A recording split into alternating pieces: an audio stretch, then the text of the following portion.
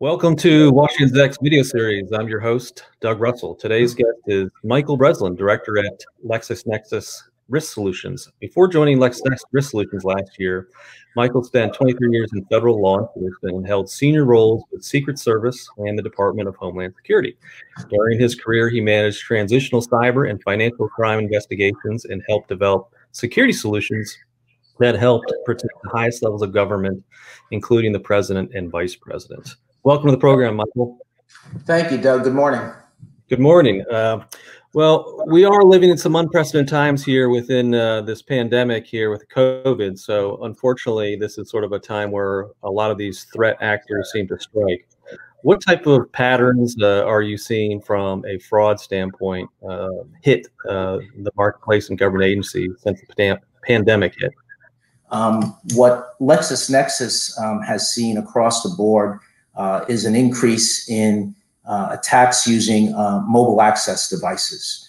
Our cybercrime report indicated a 56% increase of the use of mobile device attacks. That's really what that means is there's more opportunity for fraudulent attempts, right?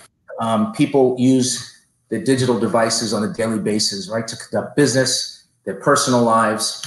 So the threat landscape has definitely changed, and it's ripe with opportunity for sophisticated and not so sophisticated actors to take advantage of the COVID-19 pandemic and the potential fraud opportunities that exist. Can you offer an example, maybe, of something that some of the things that Lexis and Nexus and some other industry partners have done to help kind of mitigate these things? I know you mentioned front end security.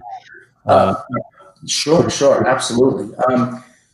So people are accustomed, right? They're used to when you go online, especially now with the mandated remote telework. There's been an uptick in online retail shopping. So much like my home is Amazon's at my home several times a day, several times a week. So people are used to this kind of frictionless customer experience. They go online, they dial up their Amazon account, Walmart, Target, whatever it may be. And for the most part, it's usually one-stop shopping. Well, the government has that same challenge, right? People don't want to, like the days of old, have to type in their mother's maiden name, answer several questions as to the name of their first pet, what's their favorite vacation spot. So the government created this platform called login.gov, okay? So an example is in the case of the General Services Administration, GSA. We at Lexis are helping them move to a cross-agency sign-on platform through this login.gov. That login.gov, now it's not just LexisNexis, it's us, instrumental in the implementation of this portal, along with a few other companies that are data providers as well.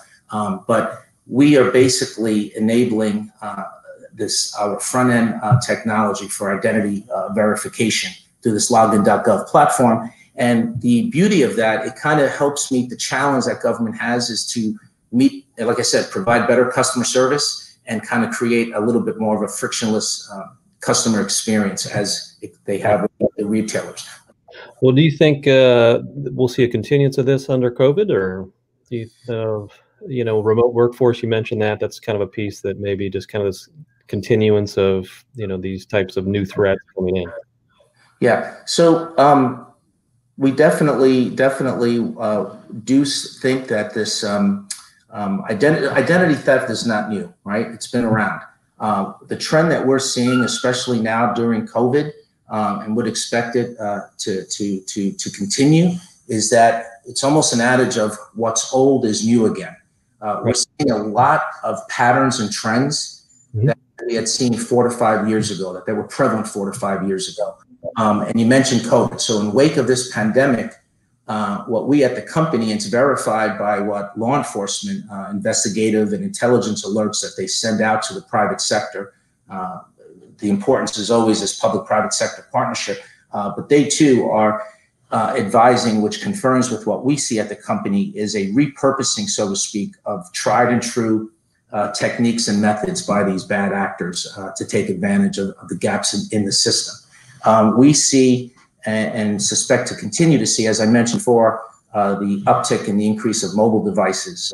We our report had indicated 56% of the previous year. We see an increase in COVID-19 related phishing attempts and identity theft kind of with the COVID-19 narrative.